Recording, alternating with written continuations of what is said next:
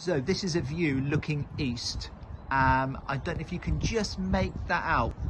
Behind the scaffolding is a pinnacle that pierces its way all the way up through there, past that white netting to the top, nearly 30 feet in height. So I'm just going to go up there now and show you what work we've done.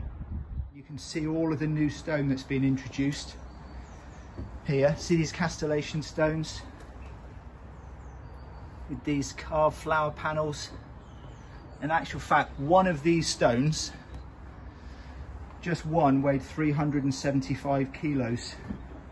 So it was a real challenge getting these stones up here and in the hoist.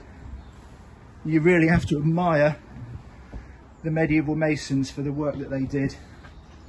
And every now and again, the mason decides to put something different onto one of their stones.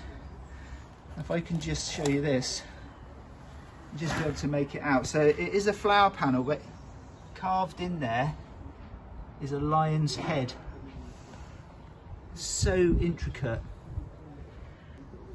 Look at how delicate that tongue is there. Bearing in mind that is literally 2 inches in diameter, so it's quite small. It's lovely. So we're nearly to the top of the pinnacle. Actually, we actually inserted a time capsule into this pinnacle. We've installed some photos of the time. The mason's banker marks are in there, and we also put a little bit about the 2020 year. We put a pound coin and a 50p from 2020.